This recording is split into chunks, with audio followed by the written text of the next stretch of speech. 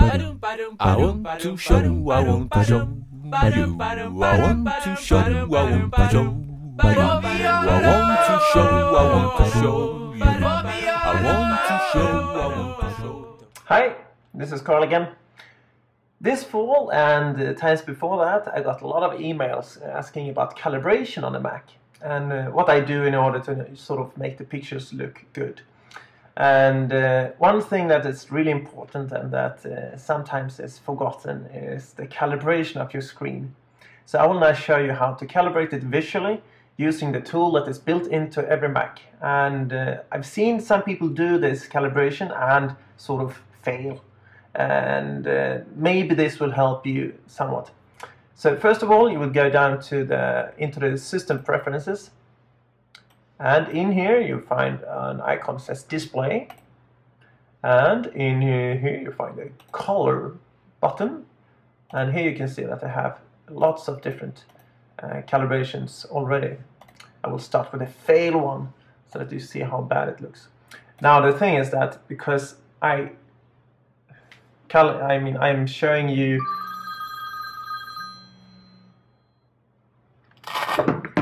out of a color.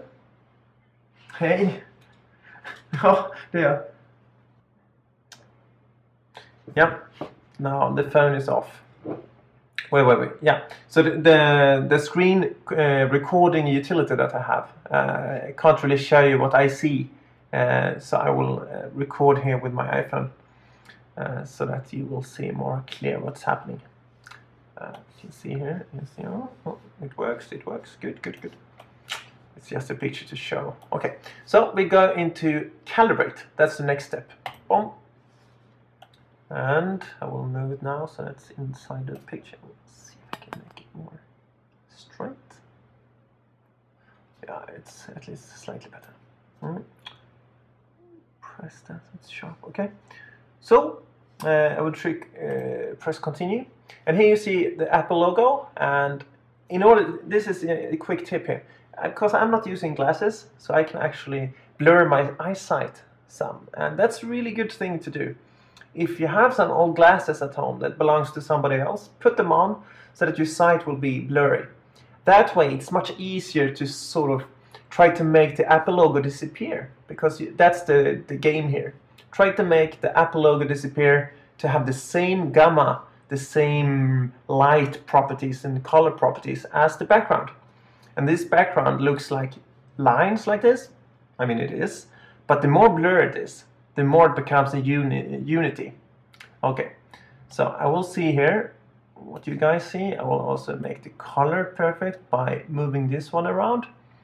And here it's a little bit tricky, but it's so important because this is what sort of is the calibration. And then we press the next one, and same thing here. Apple logo should be slightly brighter, there we go, and the color should be, and after a while you get really used to this and things will get much smoother.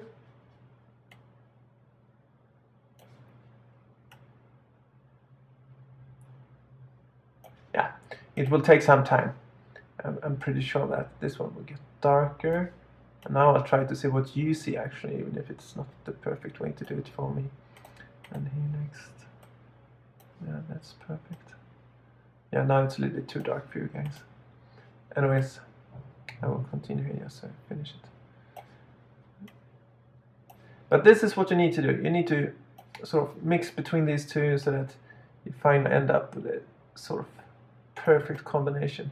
Now I have big bright light in my face here, so everything becomes a lot harder.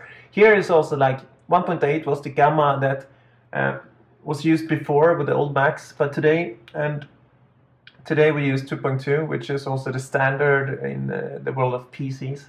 Everything will become more dense when you use that, so use 2.2. That's what you should do. All right, so now we call this non-fail 2. Done.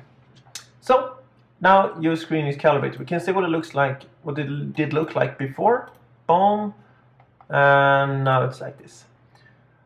You can't really see how bad it was looking before, but it's a huge difference. All right, so over and out from me. Photography. I want to show photography. I want to show photography. I want to show Ryttefalk.com.